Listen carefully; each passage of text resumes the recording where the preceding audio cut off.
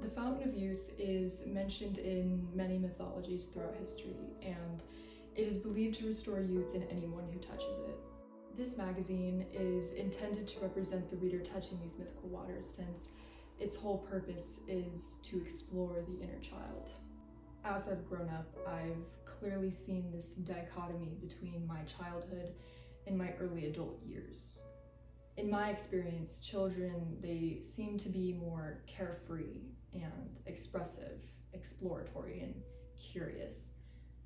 But adults, they see the world more seriously. They're focused on the deadlines, they're focused on paying bills, they're focused on their responsibilities, and some are even focused on following the status quo and doing what society thinks is right.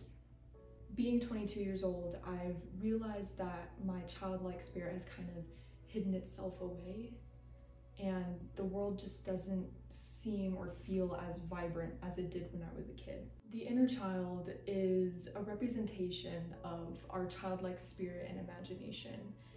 It gives us this ability to play and to wonder and to dream, which are very significant aspects of our psychological well-being.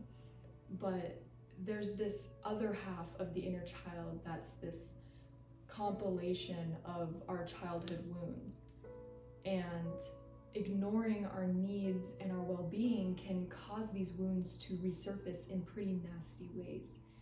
And just overall steering away from our authenticity can cause our inner child to go into hiding. This can lead to feelings of sadness, emptiness, just like there's this inexplicable something that's missing from our lives. I wanted to create this magazine to artistically show the complexities of the inner child and how it can be applied to a real person. So much planning and intention went into everything, and I was wearing so many hats. I was communicating with talent, I was writing contracts, signing contracts, planning the set design, sourcing clothes, styling outfits, directing photo shoots. I was working with printers on color management. I was spending hours iterating the graphic design. I was even learning to cake decorate and learning how to clean the most tarnished black silver I've ever seen in my whole life. All of my work was formed into 6 distinct sections of the magazine. To start off, you have A Child in Your Shadow, which is the first article in the magazine, and it covers the inner child through a psychological lens. It goes into some history, it talks about how it develops, and how it translates into the adult life.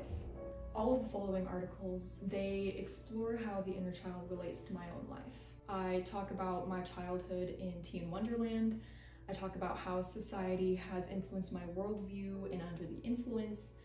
In Reflections of Self, I talk about how trauma has changed my outlook on myself, and I explore how I've realized we live inside of a system in Uncovering the Veil. The last article is called Pockets Full of Posies, and in this one, I talk about how I'm currently reconnecting with my inner child and my inner youth, and I also list some practices that the reader can do if they want to build their own relationship with their inner child. One of the first things you'll probably notice is that there is a variation of design choices throughout each section of the magazine, and I do this intentionally because the inner child is so complex. I just don't think that there's one way that it can be represented. My inner child is very happy that I created this magazine. It was so creatively and artistically challenging, and I am just so proud about how it turned out. This is definitely something that I'm gonna hold on to forever.